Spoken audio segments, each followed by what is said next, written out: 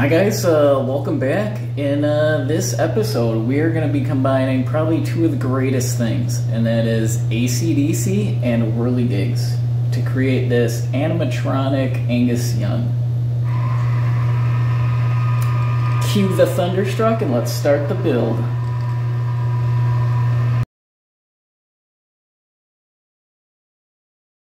Alright, so to start on the body section and figure out our moving parts, what we did is printed out the picture that we want to use, printed out 3 copies, and from that we were able to cut out different pieces and parts to kind of figure out, you know, where we want things to move, how we want things to pivot, and then what we're going to do is spray mount our different sections on different pieces of wood and then cut these out.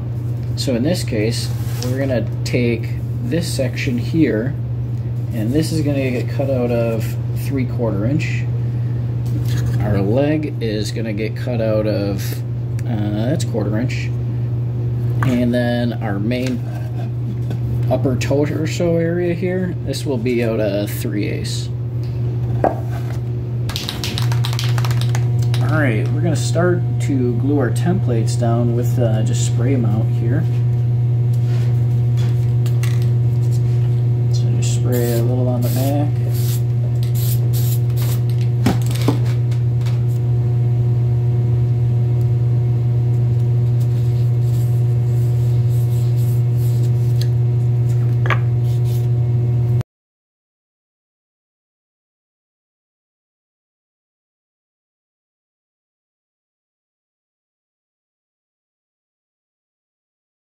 Alright, then we are ready to start cutting out our perimeter for these pieces.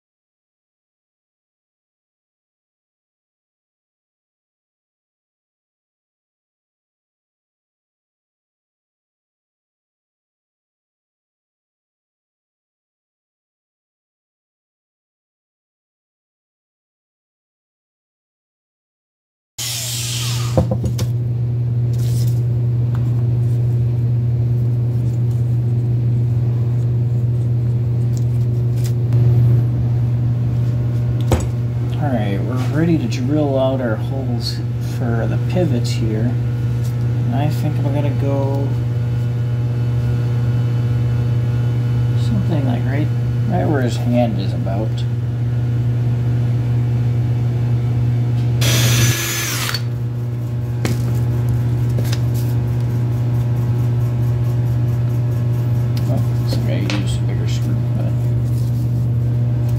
And then for the knee here, we'll just line that up and then pull it out just slightly.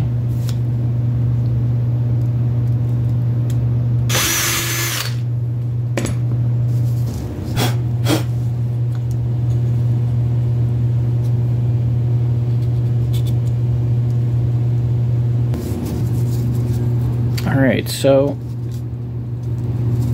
that's how it'll hinge, so that kind of gives you an idea of how it will work. Something like that. Alright, so we have our Angus all cut out, drilled, and all the joints put together. So then what we did is drew out here approximately where the box is going to be, and where the cutouts are going to be for the legs and the wires coming through. And using a piece of copper wire, you can hand bend it, so it's a lot easier to figure out how much throw you want to have on the different ligaments. So then after bending everything up in the copper wire, you can take your steel wire and bend this. To bend the steel wire, we had to use a vise and a hammer and just bang on it. So it's much easier to figure everything out in the copper wire first, and then try to mimic it. And as you can see, we didn't exactly copy it, but I think we're going to be close enough that it should still work. Alright, so we have all of our wood pieces for our base already all cut out. We routed out a 1/4 inch section on all 4 sides to fit our top piece in. And our top piece is a piece 1/4 inch. And we've already cut out where the wires are going to come through, and then we cut out voids here so we can slide our LEDs as well. So with that, let's get gluing.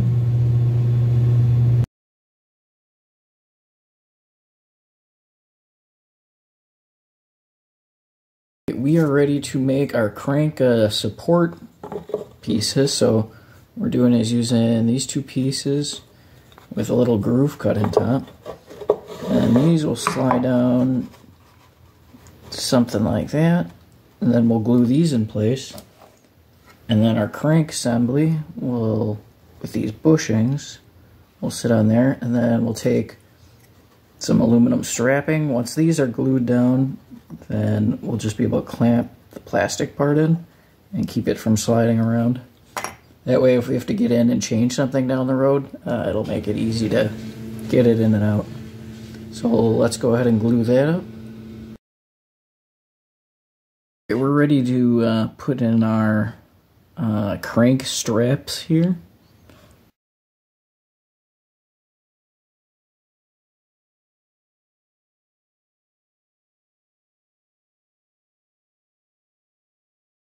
We have the box, for the most part, just roughed in and the motor mounted in there. So we are ready to start building our wiring harness, and we're using one of these RGB LED strips that has a USB plug-in, and we can actually power the motor from this LED strip as well. So we're going to end up cutting this and then soldering in a new section, and then wiring down to our motor. We already have our wires cut up. Yeah, it would probably be easier to use different color wires, but I got a garden tractor harness sitting around, so we're using that. You know, just with, you know, dumb luck or careful planning, we're able to cut this down into lengths that will fit on here as well.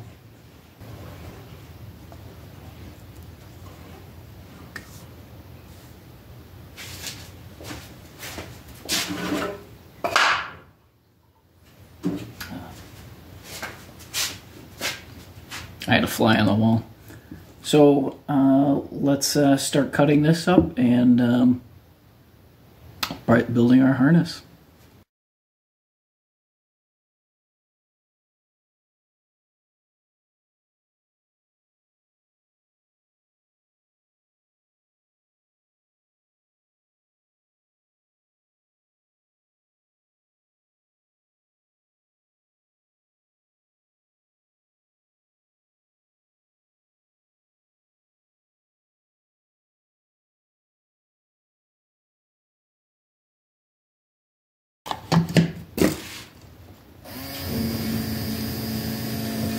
All the lights work and the motor's driving. So the brightness function actually works as a speed controller.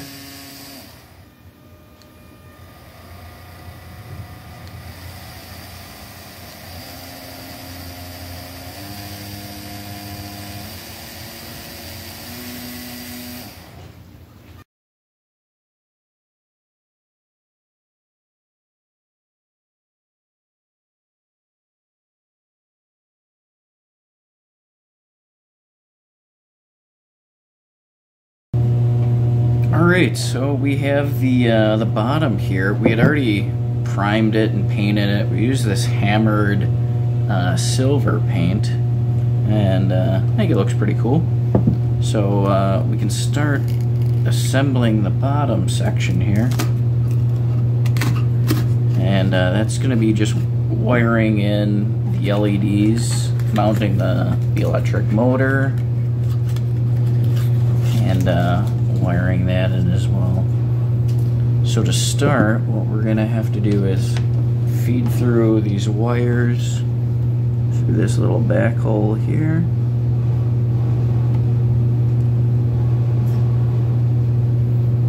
And hopefully everything fits.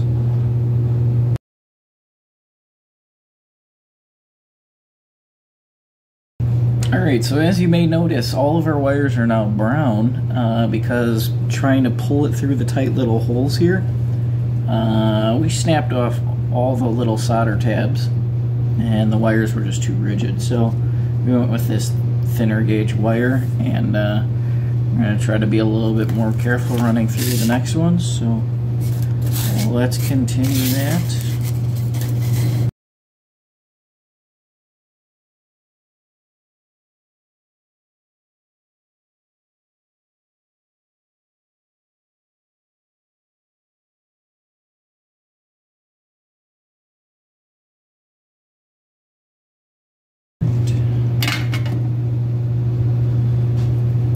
Now we can test the lights and the motor.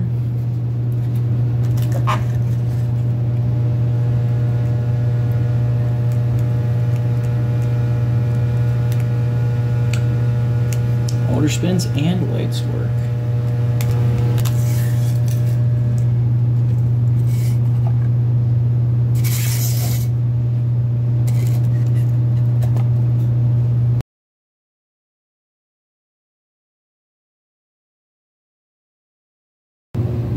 And once again, we'll test to make sure.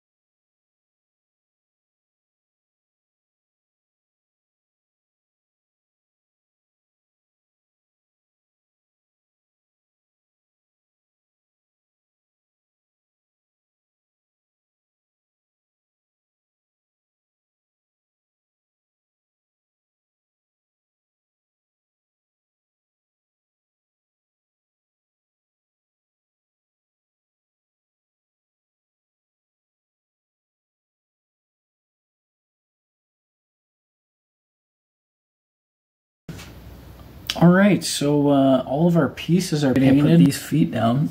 So what we're going to do is use just some wood glue, and then just add in a little super glue just to set it up quickly.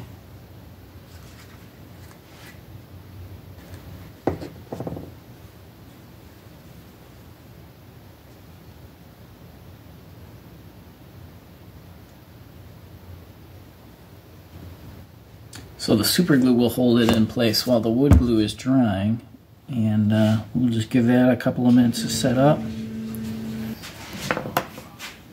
Alright, so the bottom leg is in, and we're ready to start assembling the top section here.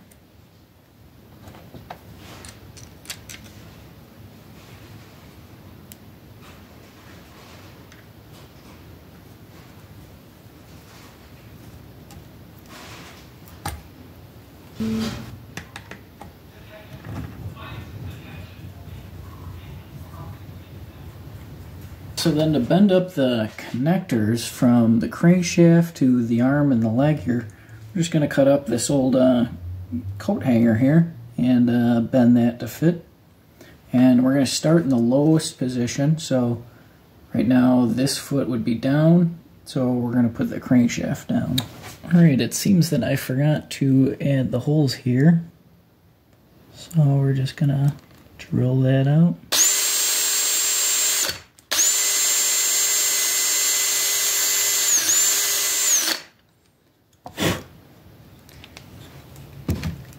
And we're going to need one for this guitar here.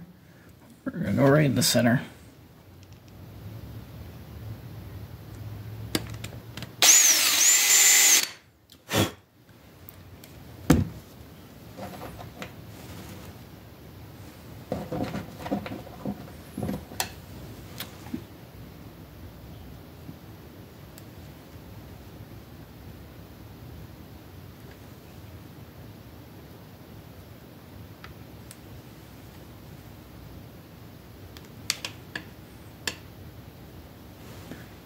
Alright, that should fit pretty good.